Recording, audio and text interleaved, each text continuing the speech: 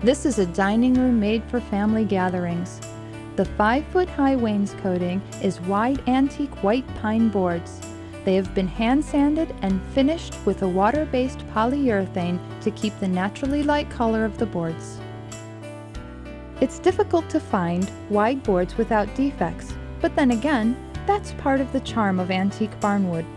In order to use the beautiful wide boards, we applied small Dutchman patches to any knothole or defect in the wood. These patches add to the character of the room. The antique oak on the floor has been thickness planed on the back side. The surface has been hand sanded to maintain not only saw marks, but all the marks of time. The oak was combined with a dark chestnut to add color to the floor.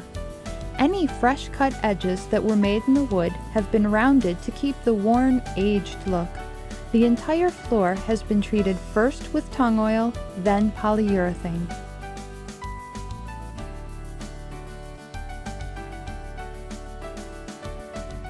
Adorning our dining room are 2 antique Barnwood pieces custom made by Conklins. First is our oversized double trestle table with barn pegs. The top is a distressed hemlock.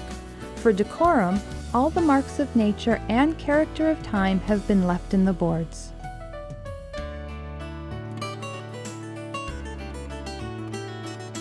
The trestle base of the table is made from white pine. Next, we have our matching sideboard, a perfect way to show how different species can be mixed in a room. The sideboard is made from antique pine with 1-inch boards on top. It is finished with polyurethane. Both pieces are available in custom sizes.